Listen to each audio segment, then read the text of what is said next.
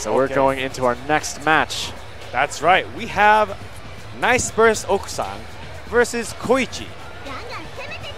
So now, Koichi is maybe a well-known name to some of the older, Guilty Gear fans. Yeah. He's been around for a really long time playing fighting games. Now, Okusan, on the other hand, is not as famous as a name, but he has made a name for himself playing Persona as a fighting game. Right. And they're both here in top 8 in a very, very, very stacked bracket. Now, Okusan plays both Sho Minazuki with the Persona and Sho Minazuki without. They have similar normals, but in terms of playstyle, both characters are very different. Yeah. But, Okusan has shown mastery of both characters. On the other hand, Koichi plays Aegis, which is a character that has a meter, and when you activate the meter, the Orgia meter, she gets a flight mode that allows her to boost, do lots of crazy movement, crazy combos, crazy mix-ups. She basically becomes a Gundam. Until the meter's out, she's just all over you. Absolutely. So a lot of the matchups will be how will you deal with your opponent's Orgia gauge. If you can wear it down without allowing them to get into their game plan with just move around like crazy and come in on you in offense, you can actually prevent Aegis from doing a lot of what she does, because without that meter, she's actually, only like a regular character. Yeah, right. A regular character with low reward. Here we go. Koichi, after the first scramble, getting a hit in there. Turning with Orgia on, he's got great steps and mix-ups here. Wow, really interesting choice. He just backed off, set the missiles, and it caught him a hit immediately. Great block on that overhead. Overheated himself. If you let your meter go all the way out, you will overheat. You won't be able to activate Orgia again. Very nice. That is a cross-up from Okusan. Actually, they've already had similar health already. Here comes, whoa! Uses that command teleport dash. Baits it out. That is a big punish! Is it enough damage? Wow! It is enough! Great punish. He baited that shield charge super with that roll dodge, and then just punished it with that super. That's a moment where Sho shines. Absolutely. Most characters cannot get a counter hit on that. He actually got a counter hit super. No, you can't burst. Like, you're just dead. Very nice. Wow. So, Sho's a big, huge normals are actually a lot of trouble for Aegis. Aegis' normals, like, her best normal is a one where she shoots everywhere. Sho's normals can actually just, chop her up before she can get those bullets out. Yeah, he's also great at just running really quick resets that do a lot of damage. Yeah, absolutely. And you can see the health bars are just gone. Koichi firing back with a big combo, trying to rebuild some Orgia meter. One more burst. Wow. He's going to use this to seal the round. This is extremely burst safe. That was a very expensive combo, though.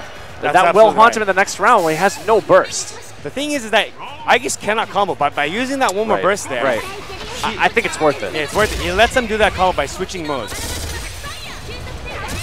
It's important to not overemphasize the importance of the burst. Wow, Koichi with very good offense this time around. And you see why. Absolutely. By winning that round, he got a second lease on life. And now he's just really, really attacking Okusan. There it is. That SP rising attack is incredibly hard to punish. Yeah, and it's super invulnerable. So, very impressive move. Very nice. Tags Koichi, gets the re-jump loop. Nice jump loop. Still going. Where's the reset? Looked like it was right there. Whoa, with air grab! And the fake is enough to go low.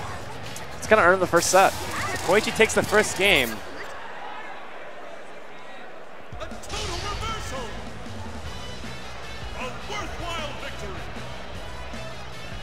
Okusan thinking a little carefully about that. He did not do a bad job in the first, good amount of the game, but he did not really represent the DP at all. It's true. Some of Aegis' setups are not confirmable combo-wise. Right. But it's really hard to say whether or not it'll really help in situations. Part of the problem is that a lot of those hits were actually from neutral.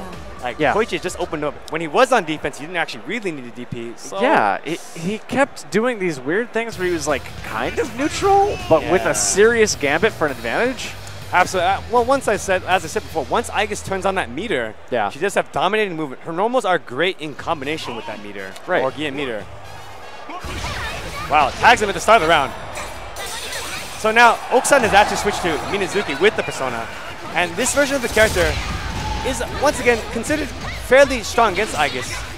But Koichi right now, great neutral from him. Good block.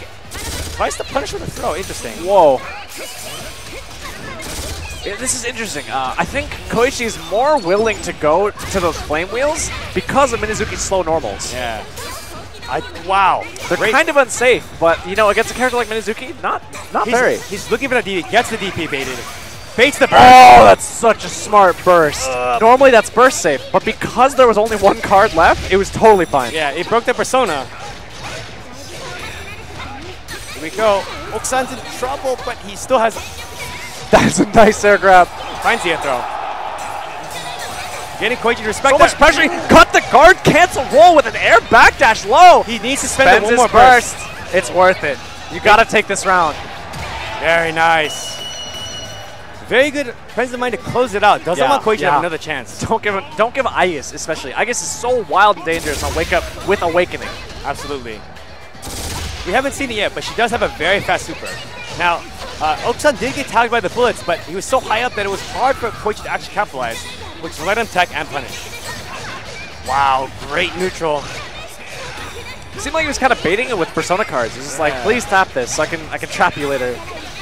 Here it is. This is the super. But he baited it with the super. He baited it hard. That did a lot of damage. Koichi's in trouble. Another hit. But he is in Ogia mode. He's going to do tons of damage. He's got great mix-ups. And Okusan has no burst. Interesting choice to put him in Awakening. I guess the corner push was worth it. Just going for it. It does seem to He's pay getting off. rewarded. Wow. No, he could not kill from that combo. Tried to go for a reset, but... Wow. Oh, no! Okay. Wow! That would have been a very, very important try. you see the, like... He's like, are you serious? Are you serious? Did you just get me with that? Here we go. This is match one for Koichi. Koichi DP on that teleport. So Minazuki's teleport is actually advantage on block. Oh. So if you do not DP it or anti-air it, he will get in on you. Comes the setup. Oh no, he's tagged by sweep. Great looked like a fake setup. Okay, tags him. He's catching with a lot of low damage things. Doesn't seem like Koichi minds that much. Jumpy counter, but doesn't get the confirm. Yeah, he whiffed the 5B. There was no punish from Koichi. The tensions are so high. Anybody's game here. Wow. Oh! He made the right call, but he did too late. Catches him with jump C. This could be it. This should be it. Koichi is going to take it over Okusan in Persona 4 Arena top 8. And he'll move on to face his next opponent, which is, in fact, Niceburst Koichi. Wow.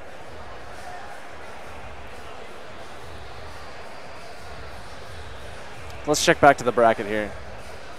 We've seen the very first losers and winners matches, and now we've got Niceburst Soji against Aguro, as well as Niceburst Taichi versus Koichi. Meanwhile, in winners finals, we have Superboy and Hagiwara waiting. Loser of them will go on to play the subsequent winners of the losers bracket. That's right. Now, it's going to be hard to call these matches because, as we've seen so far, Aguro has been getting so much mileage from a lot of the, like, he's losing a lot of time and then he wins. Right, right. It's the kind of play that is really what Persona is all about. Yeah. You know, the health bars don't really matter so much until your opponent is actually on the ground, KO'd. Absolutely. And Soji would probably be considered by many to be the favorite in this matchup, but he's kind of the opposite. He's the kind of player who does really well for a